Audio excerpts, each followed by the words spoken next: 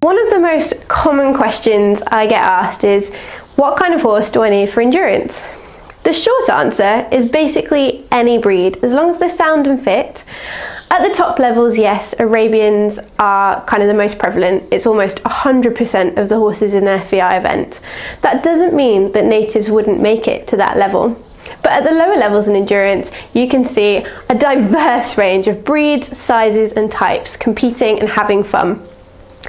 We went on Facebook and asked for you guys on Endurance Riders UK to send me photos of native breeds enjoying endurance. And here is a small selection of the pictures that were sent in.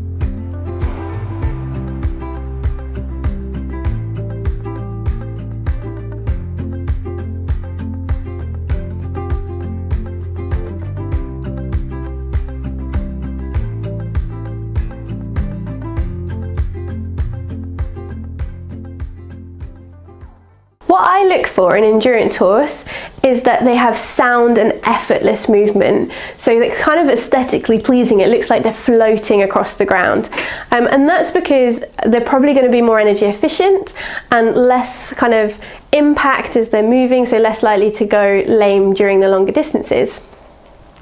The other thing is that they're super forward going and they love to go out and about. Some of the horses I've bought haven't been backed, so I haven't ridden them, and I didn't ride Qantas when I went to see them either.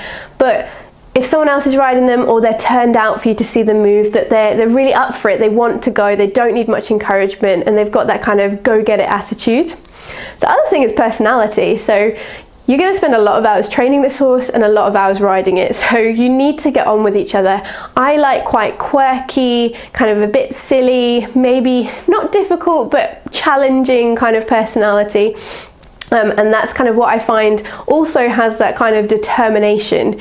And doing the longer distances, you do need that kind of willpower in a horse to keep going. A really important one, and your farrier will thank you for this, is if they have really good feet. Those feet are going to do a lot of miles, so it's good to start somewhere where the feet are good to begin with. The other thing is having a low resting heart rate. Now this is trainable. As a horse gets fitter, the resting heart rate will probably get lower. But if you're starting from a place where their low resting heart rate is super low, you'll probably do better in the vet gates and get through the vet gates a bit quicker. It's not essential though. Tizzy has a resting heart rate of kind of low to mid 40s, and she still gets through vet gates in kind of under 3 minutes. I learnt the ropes of endurance on native breeds. My first endurance pony was Amigo, and he was an 11-hand Section A Welsh mountain pony, well known on the circuit as Fluffball because he was so fluffy and took so many clips a year to keep him nice and cool during endurance events.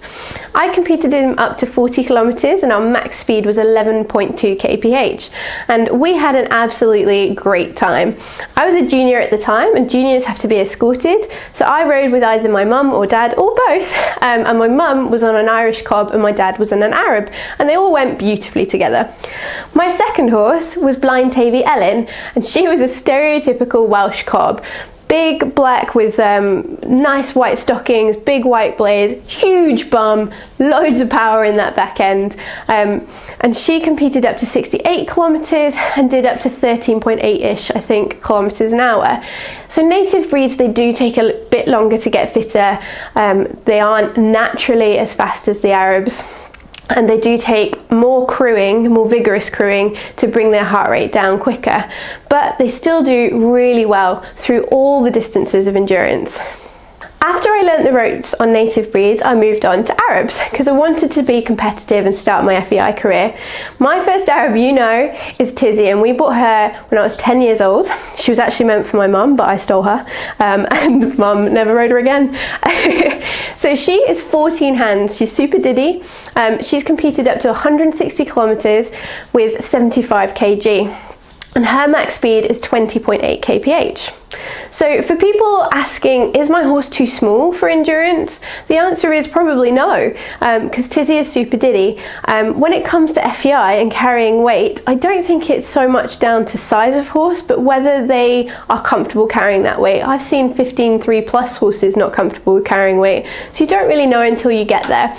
The next Arab is Azid. He's 15.2. He's competed up to 80 kilometers at a maximum speed of 13.8. He's a very different type to Tizzy. He's much leggier, much kind of straighter kind of in his action and stuff. He's only 7 years old, and I really want to slowly take him up through increasing the distances, increasing the speeds, and kind of see where he goes. So you don't need to go fast to do the higher levels. And then we've got Qantas. So Qantas is 14.2. He's quite different again. He's much longer backed. He's a bit kind of chunkier than my other two. And he has done 0 kilometers and 0 kilometers an hour. So how will I know when he's ready to start his endurance career? I have kind of 6 parameters that are personal to me of when I know my horse is ready to start competing. So the first is probably super obvious, and that is that I'm really comfortable that all the tack is fitting well, and I'm confident that the saddle isn't causing any issues, that the horse is comfortable in the bit, and all the tack is performing at the distance as it should. My second one, and probably obvious again, but really important, is that they load and travel well. So I box out from here for training anyway, so they get lots of training for traveling, but part of endurance will be traveling to the ride, and you want to arrive with a super chilled, relaxed horse ready for competing that day. The other thing is that they're safe hacking alone or in company. If you have the opportunity to hack in company, get that person to trot off round the corner and keep your horse at a walk, and vice versa.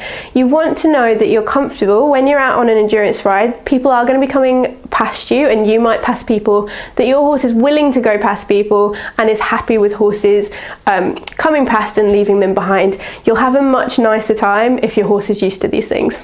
My last two, they're not based on any kind of scientific evidence, it's just kind of my experience over the years. I like my horses to be able to come down, recover and come under 64 beats per minute within 10 minutes after doing moderate exercise. So doing about 16 to 20k of trot and canter, no crewing, and their heart rate be under 64 within 10 minutes. This will vary from horse to horse, and I think it's more important with natives that you kind of find their baseline with their heart rate. Qantas, for example, I did his first kind of baseline training where his heart rate at, and he was on 55 in under 2 minutes. The other thing is I like, if I'm aiming for a 16-kilometer pleasure ride, I like to have hacked at home at least 8 kilometers and the horse be super comfortable and it have been easy.